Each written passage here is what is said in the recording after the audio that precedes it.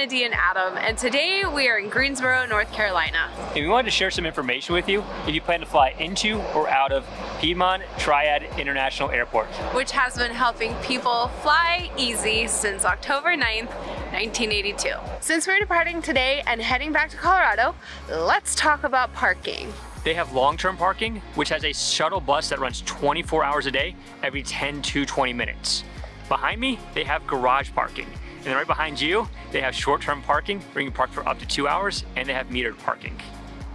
We frequently travel with Betsy all over the place, and so one of the concerns for us is a pet relief area. This airport has 4 different places for pet relief. Right now, we're on the arrivals area, and on either side, they have a pet relief area, and they have one behind the TSA security in each side of the concourse. For the ones that are inside, we'll need to work with security to get access to them. Let's walk inside and get ourselves checked in for our flight. For carriers, they have 4 different carriers that fly out of this airport. They've got United, they've got Delta, they've got American Airlines, and Allegiant. There are nonstop flights on a daily basis to 14 different cities from this airport. And if you don't want to sit and wait at your gate, there is an observation area located outside in the main terminal where you can watch the planes coming and going. And there are 25 spots where they park the planes in the airport. There are 3 runways, and we think we're going to be flying out of the one on this side, which is the northwest side. As we walk to our gate, if you're interested in food, they have 5 different food options.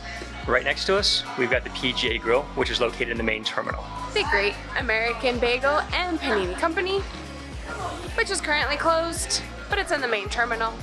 The American Cafe. And Starbucks, both located in the South Concourse. Coffee. They have the Local GSO in the North Concourse. But we're not there, so we couldn't get a shot. As you walk throughout the airport, you may notice these beautiful pieces on the wall. They have a total of 49 different artworks scattered throughout the airport. If you want more information about the artist, the art piece, or any other details about them, you can head to the website and learn more. If you like ancient technology and history, they've got some of these things. As we mentioned earlier, we are departing to Colorado, but if you are arriving at this airport, there are 2 levels.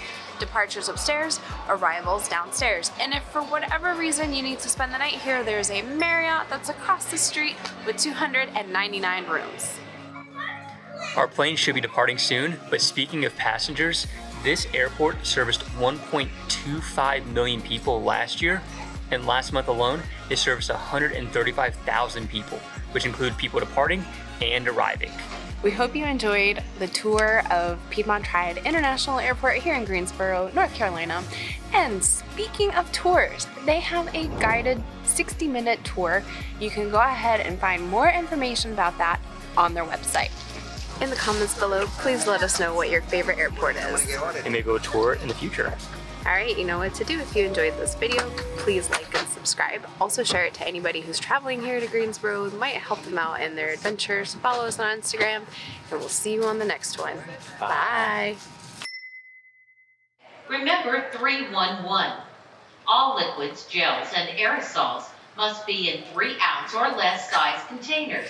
5 million people, which including departing and landing. Please, American Airlines paging for a SkyCap major ticket count. Please refrain from smoking while walking throughout the building.